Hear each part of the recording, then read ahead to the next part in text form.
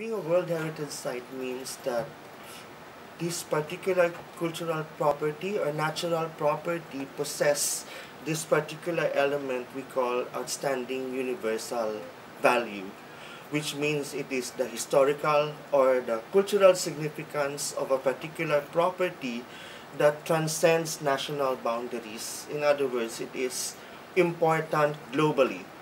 First, we have to verify if there are similar things to it in other parts of the world, because every World Heritage Site is unique in its own.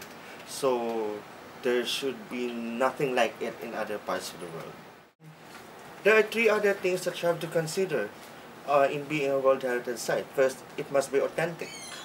So when you see these churches, you can say that the architecture, the structure itself is more than 90% authentic, because it is a representation of a certain period of our history when many parts of the islands of the Philippines were already constructing churches.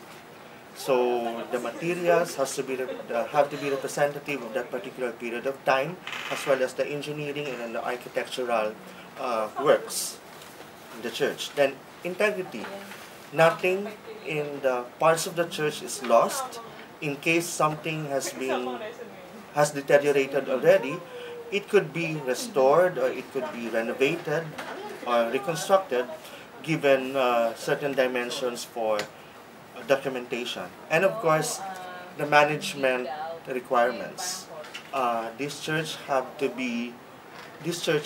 be coupled with legislative actions such as local ordinances, and then national laws, and then policies, because they have to be protected. Because at the end of the day, the very statement of the World Heritage property is it must be preserved for the benefit of all humanity. The benefit really is in the marketing, because it is an unwritten law, unwritten policy, that as far as any country is concerned, the foremost tourist attractions in that country are its World Heritage Sites. So naturally, the tourism income are expectedly high in these areas. So that's the positive benefit. The state, the NCCA in particular, has to allot money for the continuous preservation of these sites. Culture.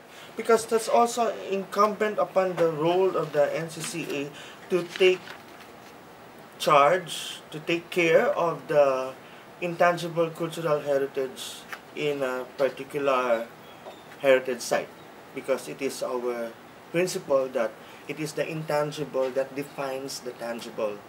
It's the culture of the community that gave rise to a certain heritage structure.